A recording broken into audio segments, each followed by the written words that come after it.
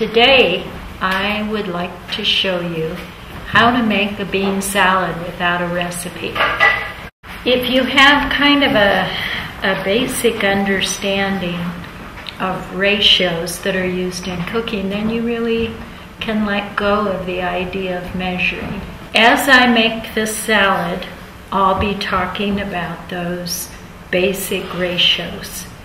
And I'm also going to be talking about what tastes good together, because as we all know from various cooking experiences, things don't always turn out the way we think they should. The best way to start getting a sense about ingredients is to smell them, because aromas reach our brain faster than flavors do. This is where the concept of ratios comes in. And for beans, when you're making a dressed bean recipe, you want to use 1 part oil and 2 parts liquid. It's really important to think about the volume of food you're going to have when you choose a bowl. Once you choose a teeny tiny tight little bowl and you start trying to toss your food around in there, pretty soon you're having a little power struggle with the food. So choose a bowl that's the right size for the amount of ingredients you're going to be using. The vegetable I'm choosing to add today is sweet potatoes. Look at that color. You can't beat that. And sweet potatoes are not something I like raw very well, at least not with beans. So I did steam them lightly.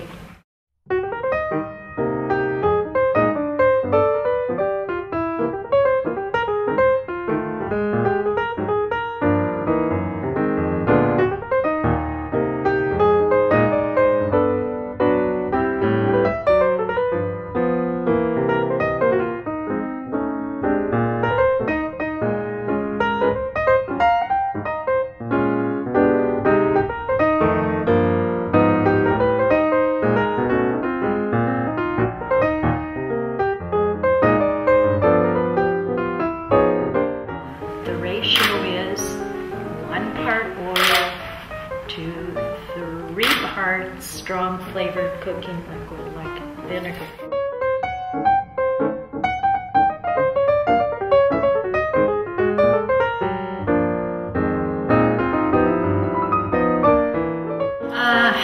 Beans are a very dense food. They love salt.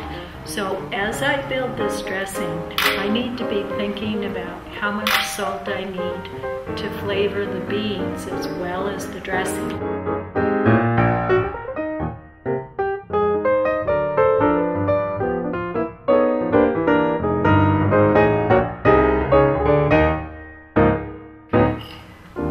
That is good.